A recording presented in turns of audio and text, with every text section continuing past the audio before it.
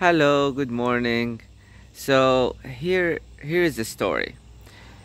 Phoebe and I used to throw whatever left over from the fruits and vegetables in our backyard just because they are organic and it's good for the ground itself.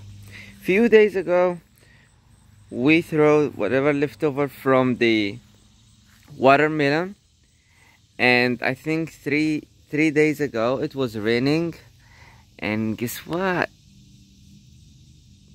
Here is the seeds of watermelon, and we got watermelon plant here. That's awesome. So I took one of them and I put beside our cherry tomatoes so I can take care of it. So I'm gonna put it here in this place and we'll see. I think it's too cold for watermelon now, but however I'm gonna try. Why not?